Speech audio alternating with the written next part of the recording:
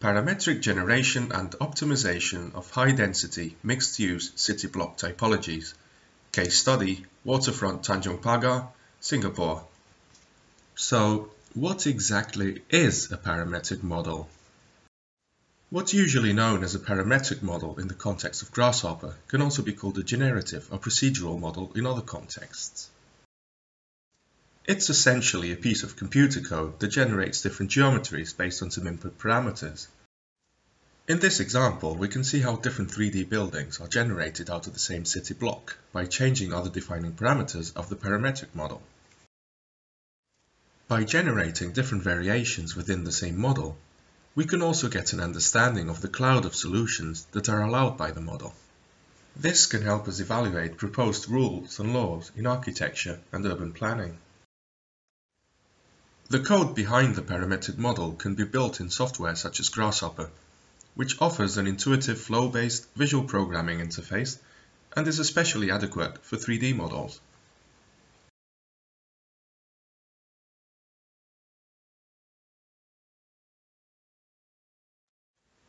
In the Waterfront Tanjong Pagar project at the Future Cities Laboratory in Singapore, parametric modeling is applied for rapid testing and evaluation of master planning parameters for the old harbour area of the city-state.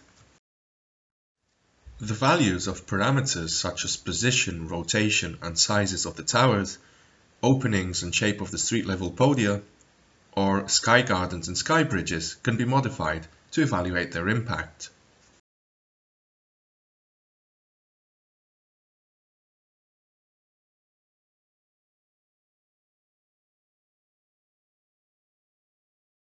The different variations can then be evaluated in their urban context.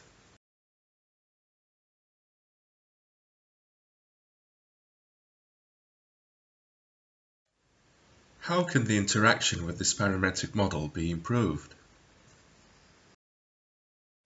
When used in the traditional way, the interaction with this parametric model for design, evaluation or collaboration is limited to 2D screens. This is especially limiting for collaborative processes since it doesn't allow for independent exploration and visualization of the generated geometry by different participants.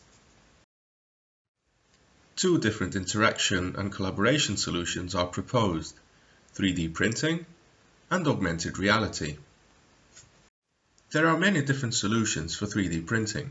For small-scale precise printing, desktop stereolithography is recommended. The resin-based print must also be cleaned and cured. After printing, the print supports have to be removed.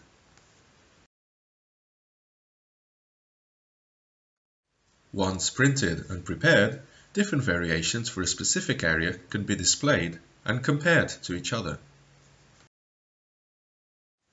This allows for a hands-on approach in which all participants are encouraged to hold and look at the different solutions from different parameter values in order for them to decide which they believe could be best.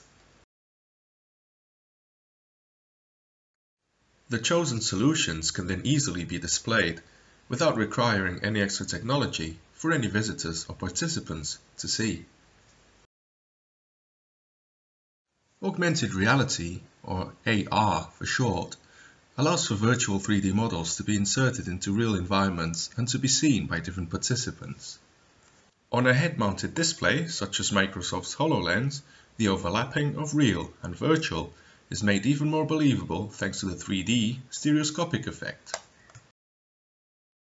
The user can move freely in the room, and the 3D model reacts to this movement, generating the illusion that it actually exists in its fixed location. The 3D models can be placed in space by using the Vuforia plugin with image markers.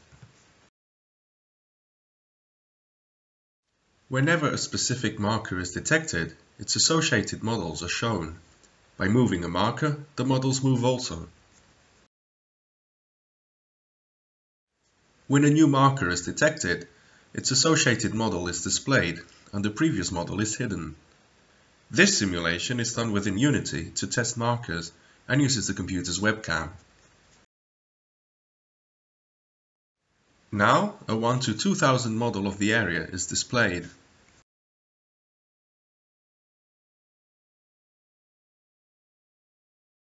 This second marker activates a real-scale model of the area, as seen from the pinnacle at Duxton. By displaying this model in augmented reality, together with the parameters that can be changed, a mediation and negotiation platform for many participants can be established. Simulations of, for example, daylighting, energy consumption, wind flows, or distributions of users can also be run on the 3D geometry generated by the parametric model. They can then be displayed in augmented reality. Optimization tools based on displaying 2D or 3D design spaces, in which many different variations are analyzed and distributed according to a set of values, can also greatly benefit from augmented reality. Not only can complex spatial relations be viewed in actual 3D space, each of the representation points can be a small 3D model of the variation it represents.